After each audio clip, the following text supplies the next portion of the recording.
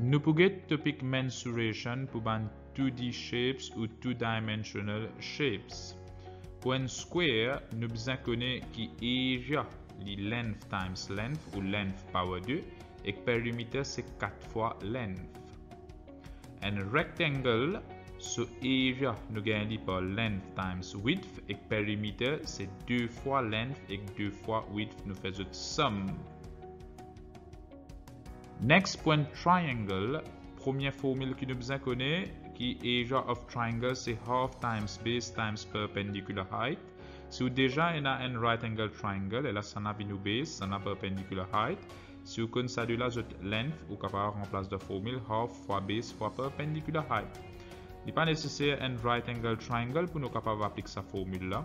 Nous capable un non right angle triangle, mais si nous connaissons base ta sur longueur, ok, et que nous connaissons perpendicular height. Perpendicular height veut dire depuis ou base, ou ressentir la ligne qui est perpendiculaire jusqu'à tous vertex de triangle, ça veut nous perpendicular height. Et là on fait half times base times perpendicular height pour gagner area of triangle. Et then deuxième formule pour area of triangle, half times AB times sine of C, half AB sine C. Ça ou triangle, ben information que vous besoin là, vous besoin connaître un angle là-dedans. Dans le triangle, parmi ces trois angles là, si vous connaissez un angle là-dedans, nous représenté par 6 degrees.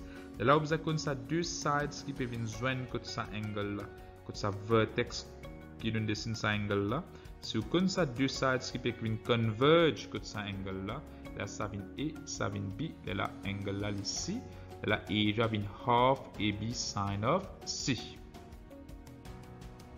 Next, circle and sector. Ok, si on a un circle, so radius di r, area of circle nous gagnons par pi r square. Et pi nous servit 3.n42. Ça c'est un approximate values of pi. 3.4 nous peut servir ça dans grade 8, grade 9, mais dans grade 10 et grade 11 nous servit 3.n42 ou 22 ou 7 aussi, il y a un approximate value, mais nous servit bien rare. Most of the time, nous peut servir 3.42. Et si on a permission pour servir calculatrice, c'est pour dire servir valeur pi qui est dans la calculatrice. Alors, area of circle c'est pi r square, circumference c'est 2 pi r. Et un sector c'est que ce angle que center là, theta, radius d r, area of circle c'est theta le 360 fois pi r square, length of arc, ça c'est arc de sector. Ok, les bouts theta le 360 fois 2 pi r, pi nous capable servir 3.42, ça c'est un approximate value of pi, et la fois les cas de nous servir pi 22 le 7 ou préférable valeur pi de calculatrice. Et nous pratiquons une question. Dans cette question-là, on peut trouver qu'il y a un secteur O et B avec un triangle O et B. Ok, et que là, on a un shaded region. Il peut demander toi area of shaded region. Première partie. Pour gagner sa shaded region là sur area, nous sommes capables de prendre area, sa gros secteur là, c'est area of triangle. Ok, à cause OB il peut représenter le radius de 7 cm, O et aussi il peut radius 7 cm. Et que ça angle et OB là, 90 degrees, nous capable de représenter, ça veut dire qu'il y a un right angle triangle. Area of shaded region, nous pouvons gagner par area of shaded region. Les pour area of triangle, O et B, nous pourrons retirer area, sorry, ça c'est area of sector O et B. Et pour besoin sector retirer triangle, c'est un area ça, O et B. Vous besoin prendre area of sector, ça gros secteur là tire ça triangle là, right? Et vous besoin retirer area of triangle O et B. Ok, area of sector nous passe par formule theta le 360 fois pi r square. Et area of triangle nous passe par formule half base times height. Parce qu'il nous déjà un right angle triangle. Theta ou angle ici de 90 sur 360 fois pi l'india servi 22 sur 7 fois radius. Radius de 7, vous faites 7 sur square. Right, ou retire half base times height. Si vous regardez bien, il y a un right angle triangle. Ok, ce base 17 sur height 17, nous fait half fois 7 fois 7.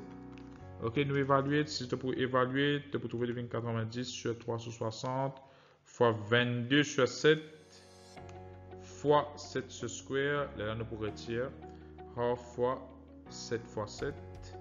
Vous trouvez qui réponse pour venir 14. Réponse vient 14 cm². Ça c'est age of shaded region.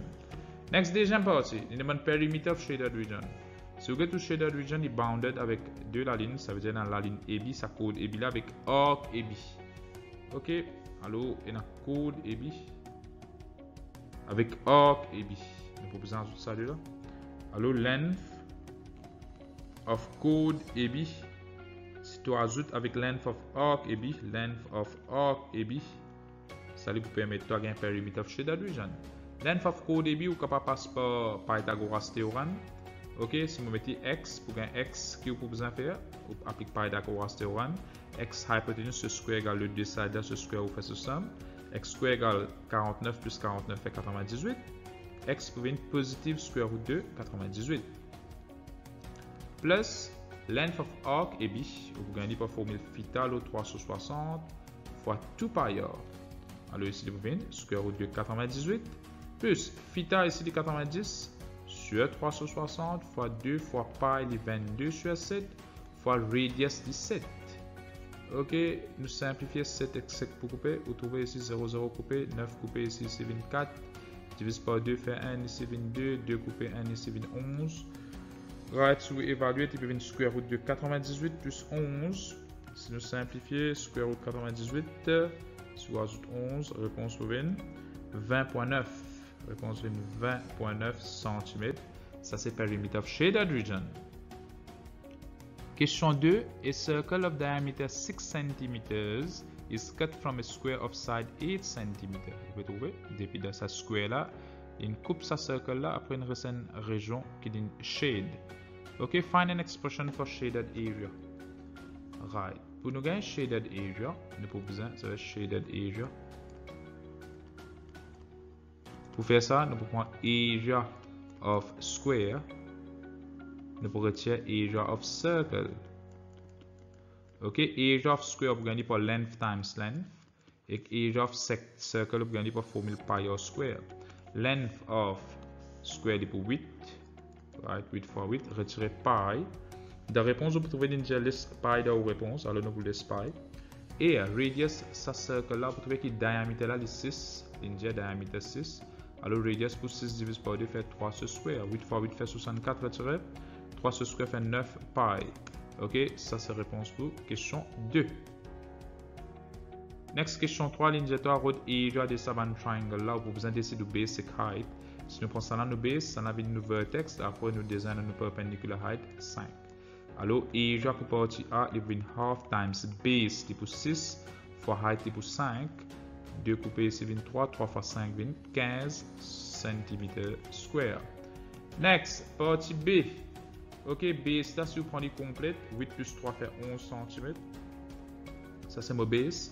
Nous pouvons manquer nos perpendicular height. Pour faire ça, on est capable de tirer ce triangle là. Ok, ça est 5, ça est 3, ou passe par Pythagoras théorème, vous représentez par x. X square, vous trouvez 5 square, retire 3 square. X square pour venir 16. Et là, x pour venir positive square root de 16, x pour venir 4. Je veux dire, height là vient 4. Alors, area de ce triangle là, il vient half times base de 11 fois height de 4, il vient half fois 44. Réponse pour venir 22 cm². Partie C, si vous prenez ce side là comme au base, et là ici là qui vient au perpendicular height. Alors nous prenons ça au base, et là perpendicular height là nous pouvons enroder par Pythagoras théorème. Vous pouvez trouver que sa height là pour venir positive square root de 13 sur square retirer 5 sur square, il vient positive square root de 144, height là vient 12. Alors area ici vient half times base de 5 fois perpendicular height de 12. Réponse pour venir 5 fois 12 fait 60 divisé par 2 fait 30 cm². Next, partie D, là pour gagner area, nous avons besoin sans formule. Parce que cette situation ici, ben information, nous avons un angle et ça a deux sides qui peuvent venir joindre côté cet angle là. Ça deux sides, ça on peut prendre comme AB. Et la angle là comme C. Et la formule c'est half AB sin of C. Ok, half times A. A ici dit 15 fois B dit 12 fois sin of angle C, c'est dit 40. Ok, ou évaluer de la calculatrice half fois 12 fois 5 fois 15 fois Sin of 40 pour donner toi 57,9 cm². Ça c'est réponse pour partie D. Nous faisons une révision les types of quadrilaterals. Ok, premier c'est un kite. Ok, un kite il a adjacent sides equal in length parce qu'il y a une line of symmetry. So adjacent, ça des sides qui à côté là sont equal in length et que ça deux là aussi sont equal in length. Après il y a une line of symmetry. Ok, il y a une line of symmetry avec ce de diagonal meet at right angle. Next, un trapezium, il y a un quadrilatéral, c'est qu'il y a a pair of opposite sides parallèles.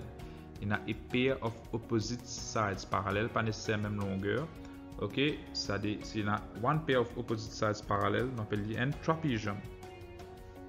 Next, nous besoin comprendre ça, cette notation là, qui si nous check un parallélogramme, un rhombus, un square et un rectangle, c'est un subset. Ok, allez nous essayer de comprendre en détail. Un parallélogramme, il y a un quadrilatéral, c'est que sur opposite side parallèle, ça n'a les parallèles là, ça bleu là les parallèles avec ici là. Opposite sides equal in length, des rouges là la même longueur, des bleus là pour la même longueur. Ok, et opposite angle equal, ça des angles là sont equal, ça des angles là sont equal. Ça c'est un parallélogramme.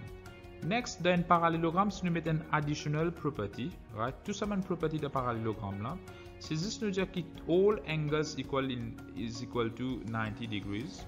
Ok, tout ça, une property là pour satisfy 1, 2, 3. Si nous mettons un additional property, qui angle là, tout ça, un angle là, besoin 90 degrés, là, ça shape là, ça parallélogramme là, il vient un rectangle. Et si dans un parallélogramme, tu mets un autre additional property, tu dis que all sides are equal in length. Un parallélogramme, c'est que tous ces sides equal in length, on fait ça un rhombus. Et si nous combinons ces deux properties là, un parallélogramme, c'est que all angles equal to 90 degrees, et all sides equal in length, et là, il vient un square. Ok, un square, on a tous ces angles 90 degrés. Tout ce ban sides equal in length. Après, il y a ça trois properties d'un parallélogramme là. Là, vous trouvez, il y a un square. Alors, un square, ok, il y a un subset de rhombus et rectangle. Parce que ça deux properties qui un rectangle et un rhombus et là, un square là. Right? Et rhombus, square, rectangle, tout ça, c'est un parallélogramme, mais with additional properties. Un parallélogramme, c'est area. Ok, si on a une base sur perpendicular height, area c'est base fois perpendicular height, pas slant height, mais perpendicular height. C'est une ligne qui est perpendiculaire avec tous les deux, ça, des sides là. Ok, c'est ça au base, depuis au base, au risque une ligne qui est perpendiculaire. Ok, c'est qu'il y a tous le parallèle side là. Ça appelle ça perpendicular height of the parallelogram. Et area c'est base fois perpendicular height. Ok, si vous avez une question comme ça. Right, vous pouvez trouver un parallélogramme, ça est 12. Ici, ben slant height là, c'est 9. Mais perpendicular height là, c'est 7. D'après une formule, et là, pour une base c'est 12. Fois perpendicular height, ici, c'est pour 7. Et 12 fois 7 fait 84 cm². Next, un trapezium sur area. Dans trapezium, plutôt qu'un sur area, vous besoin prendre ce deux parallel sides, qui est dans one pair of opposite parallel sides. Après, nous avons besoin de perpendicular height. Alors, area of a trapezium, c'est half sum of parallel sides. Nous ajoutons ça deux parallel sides, la length, fois perpendicular height. Et la ligne perpendiculaire qui joint ça des parallel sides là. Ok, half sum of parallel sides fois perpendicular height, ça c'est area of trapezium. Ok, si nous avons un trapezium comme ça, ce deux sides, ça, opposite sides qui est parallèle là, un a 10 cm, un a 15 cm, slant height est 11, perpendicular height est 8, area of parallelogram of trapezium, vous gagnez par half fois sum of parallel sides, soit ou deux parallel sides de length, fois là vous besoin prendre perpendicular height est 8. Ok, vous simplifiez, les half fois 10 plus 15 fait à 25, 25 fois 8. Devine half fois 25 fois 8 fait 200 et half fois 200 fait 100. Réponse bien 100 cm². Next, un rhombus sur area. Dans rhombus, nous pouvons besoin d'informations de length de sa diagonale. Ou prendre vertex, et que l'autre vertex ça, ou joindre, ça c'est un diagonal. C'est sur l'infli A, et que l'autre diagonal là sur l'infli B, area of rhombus, ou gagner par half fois product of diagonals. Ou multiplier ça des diagonales là, sur l'infli, pour mettre half devant ou fois, ou gagner area of rhombus. Je prends un exemple. Si mon rhombus sur un diagonal est 10 cm, sur le diagonal est 7 cm, la area of such a rhombus est pour une half fois product of diagonal 10 fois 7. Il est pour une half fois 10 fois 7 fait 70 et que la moitié de 70 fait 35 cm square. Next, un kite. Un kite, so area est pareil comment area of a rhombus. Nous réunissons des diagonals, l'autre length c'est un là A, l'autre là B. Là, area of kite est half product of diagonal, half fois A fois B. Alors, nous prenons l'exemple. Si tu as un kite, sur un diagonal est 8 cm, le diagonal là est 14 cm. Area of kite est pour half fois product of diagonal, 14 fois 8. Ok, nous simplifions que 2 coupés ici. 14 divisé par 2 fait 7. Et 7 fois 8 fait 56. Réponse 20. 56 cm square.